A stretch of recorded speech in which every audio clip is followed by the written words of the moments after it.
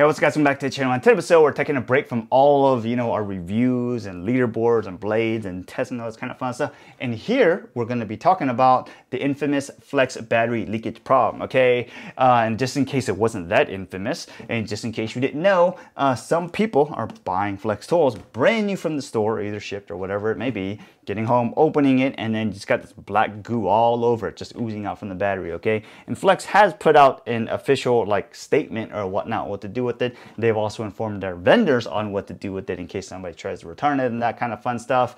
And, we're no exception to that because we bought all this stuff and it kind of came to that. And I just want to make this video to kind of clear up stuff that may be going around on the internet or whatnot and just give you our opinions and our experiences with it. And just before you say it, Flex did not pay us to make this video. Flex is not related to this video in any way except for us buying some of their stuff from an authorized dealer and, experiencing some of these issues because, we're obviously no exception to these issues or whatnot. So with that being said, I'm here to just give you our own opinion and we're going to go over and talk about, some of our experiences that we've had with this and hopefully it'll clear some of the stuff up. So just, help the general public. Okay. So without too much further ado, let's talk about it.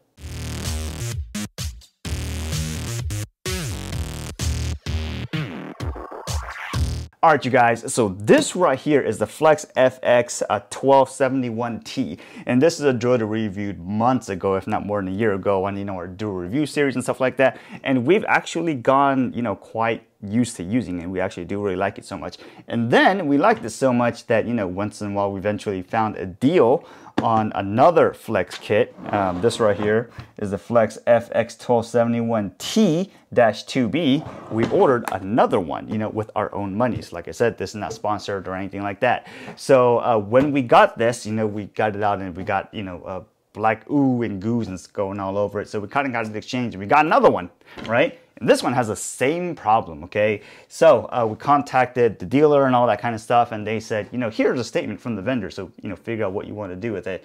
So, contacting Flex, they have an opportunity to replace it if you feel uncomfortable using it. But their official statement is, it is pretty much dielectric, heat management thermal care product that kind of have sandwiched between the batteries, fades, change type material that may or may not, leak in terms of turn to a goo or leak out. It's not harmless, it's not battery acid, and they wanted to make sure it's not battery acid and you should feel comfortable using the tool as intended, right? So if you feel uncomfortable, you can contact them and they can kind of, get their replacement or something like that out. But we're going to talk about final conclusion toward the end of this, but I want to tell you or show you what it actually looks like when we get to it. All right, so I'm going to be wearing gloves mainly because I don't want to get my hands sticky from all the goo stuff, all right? But here's the old one, or the one that we originally used to use. We like this so much, and here's the new one, okay?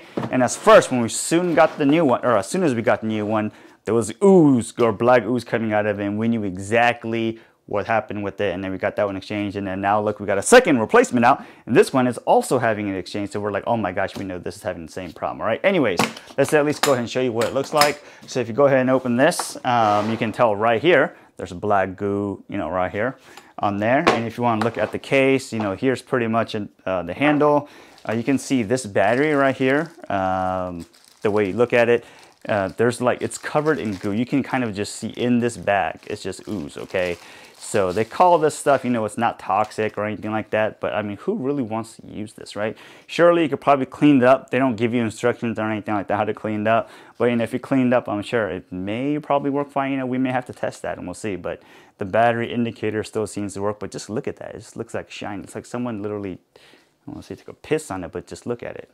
That's not what you would expect when you're buying a brand new tool, okay? Especially like a premium tool, right? So this is the bag covered for this drill, and this is a pretty nice drill. We do like using it, to be honest. And if you look at it, this 2.5 amp hour battery, there's black goo coming out of here, okay? And this kind of got a little bit on the drill here. I kind of cleaned up a little bit so we can kind of make sure it actually still works, but you won't really see too much of it on here, okay? So this battery indicator does still work. The issue with this now is that there's goo, or the grease, right, phase change material kind of in this case, and it may get sticky. There's really no biggie. If you're one of those people who really don't care about how dusty and stuff gets, then that's not a problem. But if sawdust and drywall dust and stuff kind of sticks, falls in here, it's just gonna get sticky if you don't clean it up. So just know that, okay? All right, you guys, so that's really the Flex Goo or the Flex Goo or ooze or whatever you want to call it, right? So let's go up the technical bulletin and see what they really has to say, all right? So Chervon North America, you know, the company that builds Flex and Skill and all that stuff, released a technical bulletin back earlier this year on 14th of February 2023, and obviously, just you could kind of figure out from just reading it, apparently Chervon makes both of this stuff for Flex and Skill. They kind of own it for both, okay? So in some recent cases, they've kind of seen, you know, black phase change material wax-like substance leak out of the battery enclosure when the battery is placed and sealed in an environment of high temperature and high humidity for an extended period. The phase changing material may melt and leak out of the battery enclosure. Well, that's going to be a problem, okay? Mainly because a lot of us, including myself, are buying these things online that have to be shipped to you, okay? They may be sitting who knows how many hours on a plane or a tarmac or you know, I don't know, on the UPS or FedEx truck or wherever it comes from, you know, how long it's going to be sitting there. We can't really control that because it's not in our hands yet. But anyways, if it is leaking out, you know, it's probably happening like that. So I will go ahead and tell you this. We bought a lot of Flex tools over the last, I don't know, few years. All kinds of stuff, and for whatever reason, like the recip saw, the grinder, and all that stuff seems fine. It's this I've only personally experienced in like the drills and impacts type deal. I don't know why we haven't seen it in saws and stuff like that. But anyways, what is the material? First, they want to reassure you this stuff is harmless. It's not battery acid.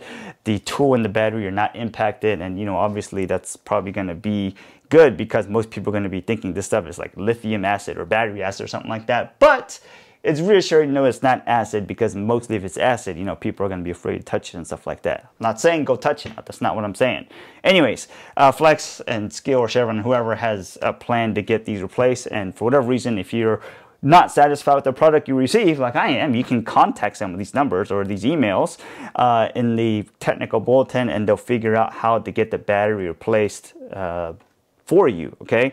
And if you want to keep the battery or whatever, you could probably just do with the leaking battery. They say go recycle it. They even tell you a link or give you a link to go and find a recycling center, okay? And on the second page's bulletin, you'll see there are actually many tools or batteries or whatnot that kind of affected by this. Flex 24 volt stuff, you know, they got a few batteries there. Then they got the Skill 12 volt, 20 volt, and 40 volt stuff. So just in case you couldn't tell, it seems like a lot of design characteristics and technology and stuff are shared between the two brands, okay? All right. So anyways, I just want to throw it out there because I've seen, you know, a lot of short videos and people talking about stuff, and a lot of people saying it's acid, and I'm like, you know, just common sense telling me acid I've seen is not black, okay? So anyways, point is I wanted to get this out there and you know, just clear up some of the information. So let's talk about this. What can we say about this, okay? Like I said, Flex is not paying us to say this or anything like that. What I really will say about this is Flex is kind of saying they're a premium brand, they're better than everyone else, just like everybody says they're better than everyone else. But this is probably something they do need to get under control and figure out how to fix. I'm not saying, you know, they need to get rid of the material, find some type of replacement or something like that. But, you know, they really need to figure this out if they're going to be, you know, keep going as a premium brand. And Flex is, as far as I can tell, marketing himself as a premium brand. And a lot of people have, you know, good experience, or some people have bad experience with it. And, you know, if you're buying a premium brand and, you know, this cost is kind of saying it's premium, you don't want to open your box and be like, well, there's black goo all over my stuff, right? There's been cases, and, you know, every brand manufacturer and stuff like that has had, you know, really big issues with a lot of their stuff. Milwaukee's no exception. DeWalt, Makita, they're no exception. Everybody has these issues, okay? But I will say I believe this is the first time an oozing substance that's coming out of the battery kind of causing mass panic, so to say. So I'm assuming they're going to figure this out. Looks like they already know what models and stuff like that are affected, but apparently, you know, they still got inventory and stuff like that still floating around. So if you do see black ooze, then, you know, that's pretty much what it is. I personally think they need to figure this out fast, mainly because I'm on my second replacement and that is still oozing out, okay? So hopefully this video helped you guys out and cleared up some of this information. Next week we'll get back to, you know, our usual series of stuff. But have a great day, get back to work, and I'll see you guys next time.